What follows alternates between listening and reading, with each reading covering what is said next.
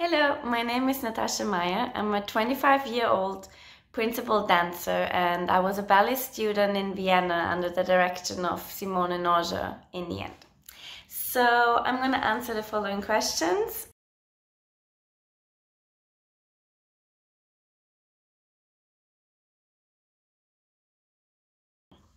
I think I had a lot of different inspirations throughout my studying and my career. So when I was young, I remember we only just discovered YouTube and we would check like all possible countries and dancers from across the world to get inspiration. And once we got stuck in that circle, I don't even remember anymore who was my favorite inspiration. But now I definitely have to say one of my still biggest inspirations is Sylvie Guillem. And that's because I think even though of course she has great possibilities with her body, I think she really shows that no matter if you have them or not, she's the hardest worker and she will always push beyond her limits and go even further than you would think it's possible. So I think that's something we all can learn from, and I'm taking everyday inspiration from that incredible woman.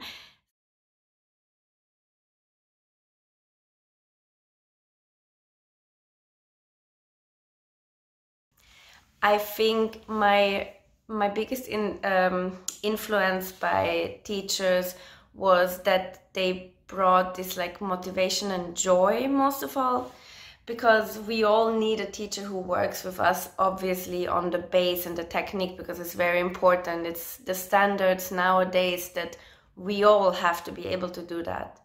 But I think in the end of the day, it's important to have a personality which is going to differentiate us from other dancers. So I think that's what I learned from my teachers, is to not just become a strong dancer and no matter what happens, keep on pushing, but most of all to kind of discover my own self and how I'm dancing and approaching steps. But to be honest, I think it's a process that's never ending. So even though you have learned a lot in school from teachers, I think it's a never ending lesson to work with everyone and to keep on learning. So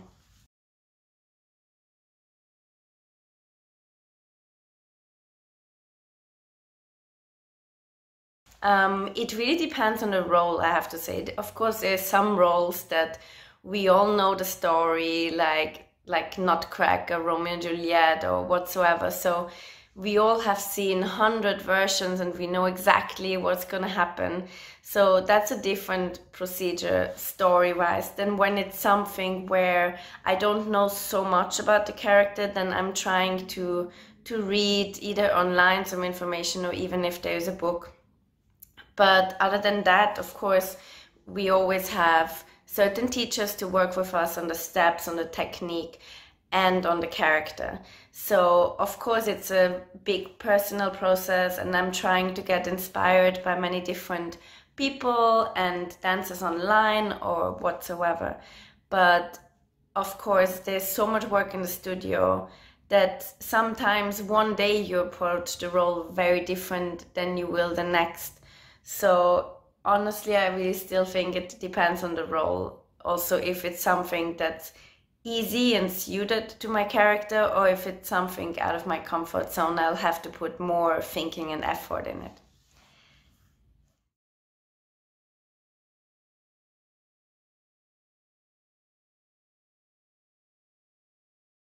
I mean, most of all for myself, it's very important to have someone you can trust. So if I'm used to a partner, of course, makes it very much easier. But if it's a partner in general that you know, no matter what happens, he's gonna be there for you and he's gonna make sure you look good, then that's already like the first base of trust that's very important. And from there on, I think you can, of course, have a personal connection and get into the role, into the character.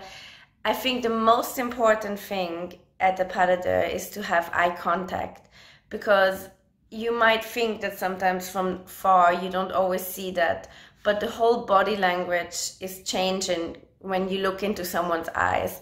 And for me personally, when I look into my partner's eyes, I forget that I'm tired. I forget that technically it might be hard right now, or that I'm dying, or my muscles hurt, or whatever. Because once I look in the eyes, I somehow get new energies, and it's like I start fresh. So that's for me very important.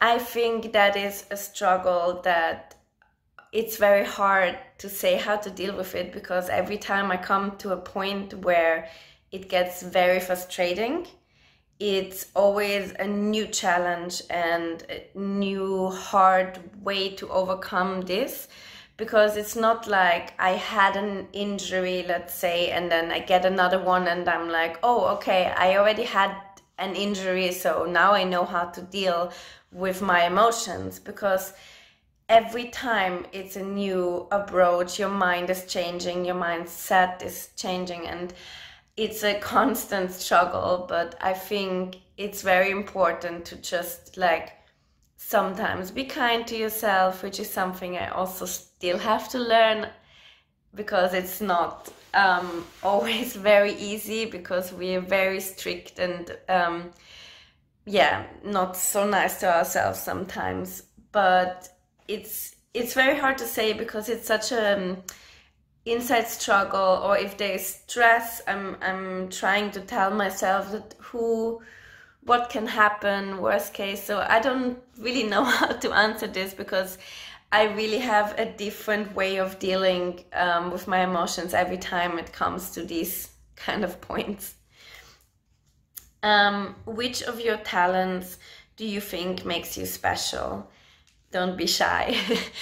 I think from what I've heard over the time from other people, I guess people kind of enjoy watching me dance. I don't know, because I don't watch myself dance, but I guess I really enjoy dancing, and I think that the audience can feel that, and I really give all my soul, let's say, to this job. So I think that it comes across at some point, and I think that's a talent, I'm guessing, of mine.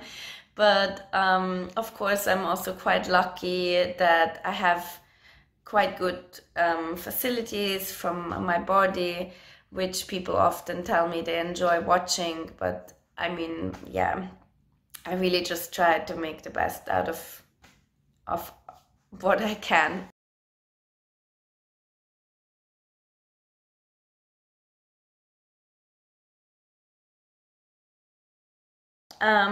I think what I would always tell people, what's my most important advice I can give, is that you should always have healthy competition, in the way of that you compete to your yesterday self, and not to everyone around you, because I think everyone around you should be inspiration of making you push harder, learn from them, work with what you're seeing, what you want to do, what you don't want to do.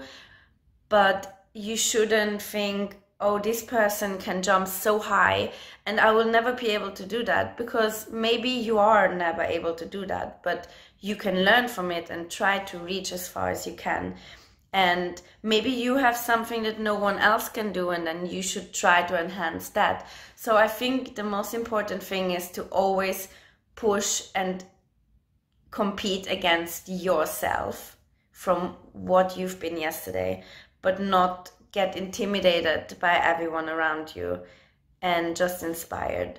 And be kind and nice to each other, because I don't think it helps in any positive way to have like unhealthy competition at your school or company or whatever. So I think that's my personal way of approaching everything and advice. So yeah, I wish everyone all the best, and good luck to Simona also. It's great what she's doing, and bye.